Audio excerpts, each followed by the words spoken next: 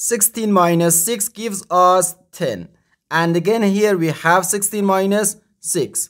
Okay, so 10 times 10 is just 100.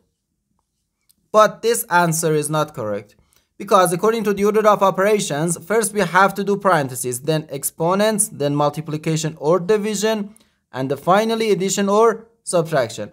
Remember that multiplication and division have equal priority and we have to work from left to right. And the same applies to addition and subtraction. Okay, in this expression we have one subtraction, one multiplication, and one parenthesis. Inside this parenthesis we have one subtraction. Okay, we need to pay attention that here we have a multiplication, because in mathematics when a number is placed next to parentheses it means multiplication, and we usually don't write the multiplication sign for brevity. Okay, so first we have to do this parentheses, and after this parentheses we have one subtraction and one multiplication. Multiplication comes before subtraction in PEMDAS.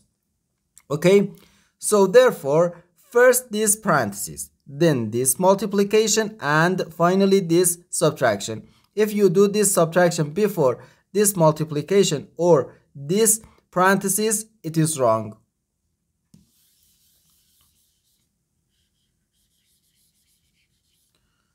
Inside this parentheses we have 16 minus 6, which equals 10. Okay, so 16 minus 6 then times 10.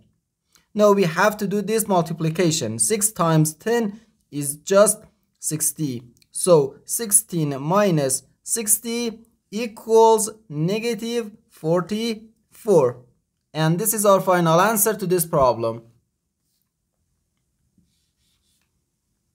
The correct answer is negative 44.